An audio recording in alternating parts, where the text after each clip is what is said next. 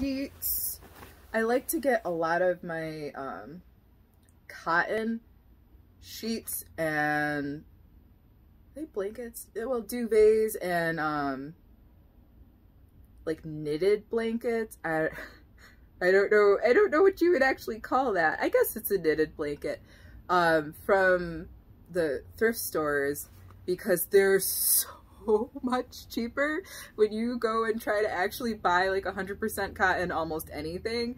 The price goes up like by a whole lot, especially when you get to the sheets and blankets and things like that.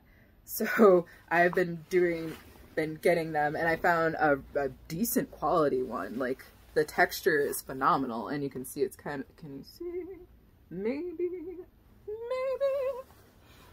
one day.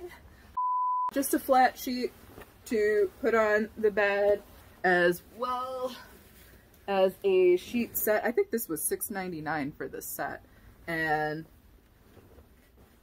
a flat sheet and a fitted sheet as well. And for anybody who's like, oh my god, that's so disgusting, it's like, what do you think they're doing at hotels? They're rewashing sheets. And what do you think they're doing at your Airbnb? They're washing the sheets. We're gonna put some bleach in there. It'll be absolutely fine. And I understand if it's not your thing, you can't do it, you can't wrap your head around it. That's fine. Try something else. Like, we can all save the world together if we try, and don't judge so much. Just try something else. That's not your thing? You get, like, there's many other things that you can do, like using a refillable water bottle or whatever. Like, there's a ton of things. Like, you know there's a ton of things. Let's not do that. Let's love each other, okay?